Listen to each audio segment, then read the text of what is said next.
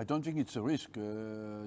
It's a problem that they are relying on Ronaldo only, you know, and I would say that just shows that the players around him are not good enough or not at the level that you want them to be. It's the same for Messi.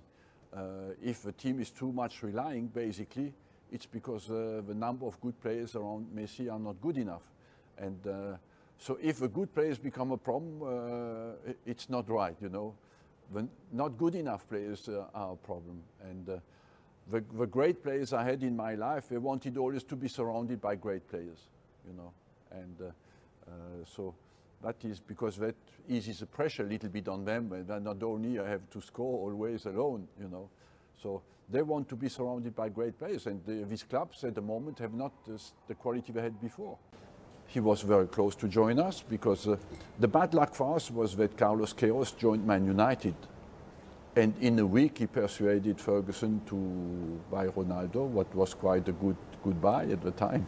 It's amazing the way history might have changed had Ronaldo been an Arsenal player. We speak about Ronaldo. He was at our training ground with our shirt. We speak about Mbappé. I was at his home. When he was undecided to extend his contract in Monaco, he could have come to Arsenal for free, you know.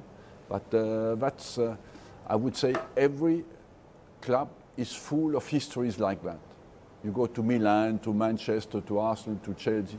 You have this kind of stories everywhere. Did you ever meet Messi's parents as well? Sorry? Did you ever meet Messi's parents? Who? If you had Mbappé, Ronaldo, did Messi ever come close? No, we wanted, in fact, we wanted to make the trio Fabregas, Messi and Piqué. Really? Yes. And we, at the time, they were 87. It's an 87 generation, you know. They played all together. Piqué played midfield at the time, and Piqué at the time went to Man United. In the end, he decided for Man United. Fabregas joined us, and Messi, Barcelona was clever enough to keep him. Because I knew a little bit about Patrick Vieira, what he was in the frame, but Thierry Henry being in Montreal, I didn't expect him to leave. But it's a good club, Bournemouth, and I think good test as well for somebody.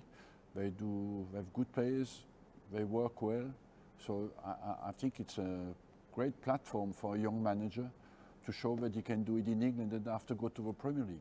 I would say all the players who play at the top, I can imagine they can be managers, because to play at the top, you need to understand football, and after it's more a dedication of life. Do you want to lead this life, this kind of life, or not, you know? And you don't know that when you manage them. Would you take a call from someone like Thierry Henry now if he wanted advice? Of course, you know, when you worked like I did, for 37 or 38 years, you would like to help all your players, because you have shared emotions together, you have gone for fights together, you have suffered together, and you want them to have a happy life. So if I can help them, I'm always happy to do it.